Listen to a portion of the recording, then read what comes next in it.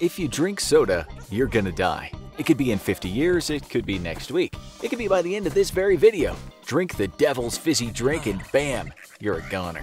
Of course, the odds that soda had anything to actually do with your death, well, those vary, but you might be shocked at exactly how much. Turns out, extremely sugary carbonated drinks aren't something our bodies were evolutionarily adapted for, which didn't stop the whole world from drinking billions of liters of cola every year. So how many carbonated drinks will kill you?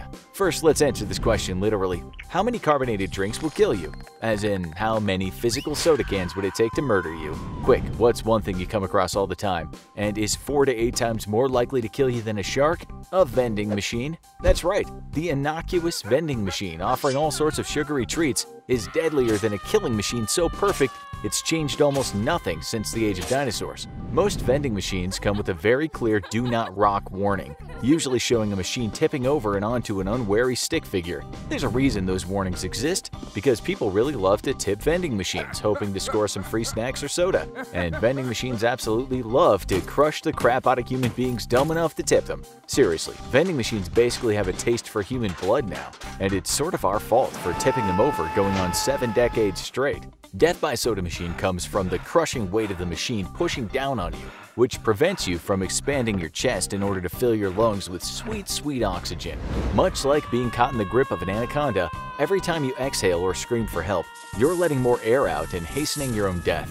However, the impact can sometimes cause serious broken bone injuries, which can lead directly to pierced lungs and shards of your broken ribs skewering your body under the weight of several hundred pounds of convenience. Punctured organs will also quickly lead to a whole body shutdown, though in nearly every case you'll asphyxiate to death long before your skewered organs become a pressing concern. Get it? Pressing concern, because you're being crushed to death? But could you kill someone with a single soda can? The average soda can weighs 12 ounces, and we know from our extensive research into boxing and football injuries, the American football that you play with your hands, that all it takes to knock someone out is 22 newtons of force. With a 12-ounce soda can, even a lazy throw can be enough to clean someone's clock. Toss one out a speeding vehicle, and if it hits the right spot on the head, you've got yourself human roadkill. Alright, but what about drinking the stuff? How bad is soda for you, really? Can it kill you? There's a famous myth about leaving a steak soaking in Coca-Cola for a few days and you'll see it completely dissolved. This myth, which your mom has probably posted on your Facebook wall at least 3 times in your life, plays on the names of the scary-sounding acids listed under the ingredients of most soda, and the common-sense belief that if acid melted Harvey Dent into the infamous villain Two-Face, as well as several of Roger Rabbit's best friends, then surely any acid is going to eat a hole right through you. You'll be happy to know that no, the acids present in any soda in the world aren't going to eat through your stomach lining, much less a piece of steak.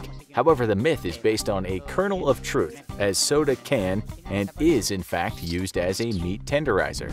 In the American South, where physical health comes at a distant second to deliciousness, many barbecue joints actually tenderize their meats in various sodas. The soda leaves behind traces of vanilla, cinnamon, and citrus flavoring.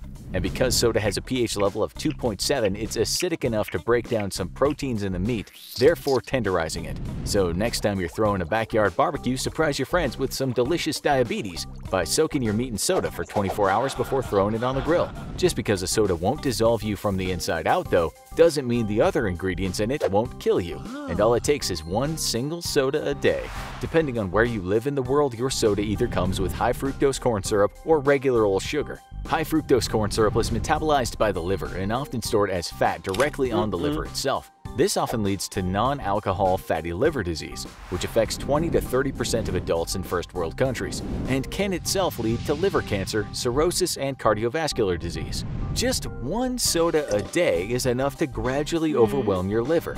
But just one soda a day is also a one-way ticket to obesity and death via the myriad of complications that accompany being obese. One soda a day can lead to a weight gain of 15 pounds a year if all other caloric intake remains the same. Every year in the US, 3.4 million people die from complications arising from obesity with diabetes, cardiovascular disease, and cancer being the leading killers. On a diet of 1 to 2 sodas daily, the average individual will have a 26% increased risk of developing diabetes. Of course, the longer you continue your 1 to 2 daily soda habit, the greater the risk grows, as other risk factors also increase due to your poor diet. A 1 soda a day diet, however, doesn't just limit the damage it does to your insides. Cirrhosis caused by your daily soda habit can directly lead to oral manifestations of your severely damaged liver. These include bleeding from the gums, a yellowing of the skin as your liver gradually shuts down, halitosis, or medical-grade bad breath, chylitis, which causes your lips to swell, dry mouth, grinding of the teeth, and crusty, scaly skin. Your daily soda might also contain a heaping helping of aspartame, which is a sweetener that's 180 times more potent than sugar, but has none of the calories. Normally, this is a total win-win, and if you have a moderate soda drinking habit, it really is. However, if you're downing sodas like an obese Popeye chugging spinach, you're going to be ingesting a whole lot of aspartame. The LD50 of aspartame, or the level at which a concentration is considered lethal to 50% of the population, is 10,000 milligrams per kilogram of body weight. That's actually a lot safer than even common table salt, which is lethal at a concentration of 3,000 milligrams per kilogram. However, that does not mean that regularly filling up on aspartame isn't going to have some serious and potentially lethal effects. For starters, you could be one of the extremely rare people who can't metabolize one or more of the compounds that aspartame is broken down into by the body, such as phenylalanine. This can lead to seizures and even mental retardation. In 1985, a study discovered that a human being can intake as much as 50 milligrams per kilogram of body weight of aspartame with no immediate ill effects. For a 120-pound individual, this would mean they'd have to consume 15 cans of soda to reach this threshold. Sounds safe. You're nowhere near that much soda intake. Except with over 6,000 other foods that contain aspartame, you run the risk of gradually reaching a critical saturation point. With up to 300 days for aspartame to be metabolized by the body, drinking a soda a day can lead to high concentrations of the chemical in your body. This can lead to confusion, memory loss, facial pain, seizures, weight gain, depression, hearing loss, slurred speech, cancer, type 2 diabetes, non-Hodgkin's lymphoma, and leukemia. The greatest killer in your soda, though, may be caffeine.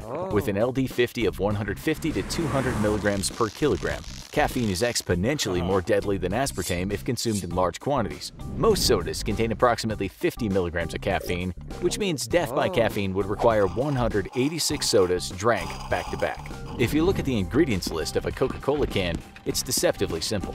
There's carbonated water, sugar or high-fructose corn syrup, caramel color, phosphoric acid, caffeine, and natural flavors. Seems innocuous. Except Coca-Cola doesn't bother to list the actual ingredients which make up their trademark caramel coloring. Because those ingredients are death. Well, not quite, but close. 2-methylimidazole, or 2-MI, and 4-methylimidazole, or 4-MI, are known carcinogens, and both help make up the warm caramel coloring of Coca-Cola. In Europe, these chemicals have been replaced with natural plant-based dyes, but in America, we believe in freedom and not in government interference. In this case, freedom means that soda companies have the freedom to increase their profits by using cheaper chemicals that will definitely give you cancer.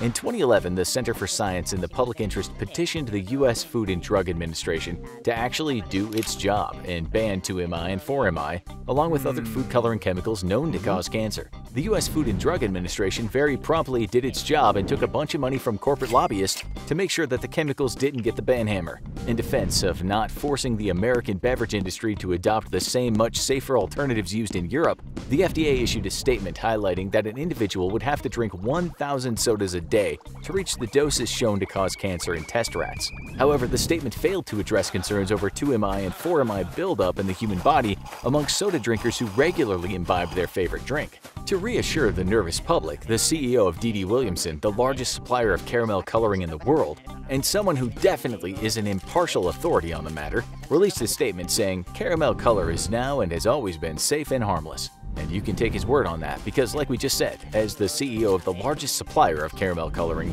he's an absolutely impartial authority. In a bit of good news for Americans waking up to the nightmare that they actually live in a corporate libertarian dystopia, Coca-Cola did agree to use coloring with lower levels of 4-MI. After all, dead customers can't drink Coke. Alright, so we all probably knew that drinking one soda a day was bound to be pretty unhealthy, if not eventually outright fatal. But how many sodas would it take to kill you in one sitting?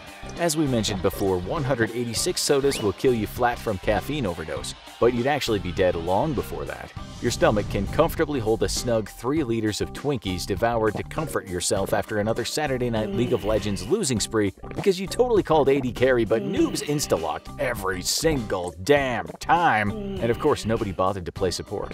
However, once you start pushing those 3 liters, your stomach runs the risk of bursting, with pretty much guaranteed burst occurring at 5 liters of stomach content. For our American viewers, that's approximately 1.4 Freedom Bald Eagles. At just 14 sodas, your stomach can rupture from the stress put on it. And this can be a great way to meet your maker.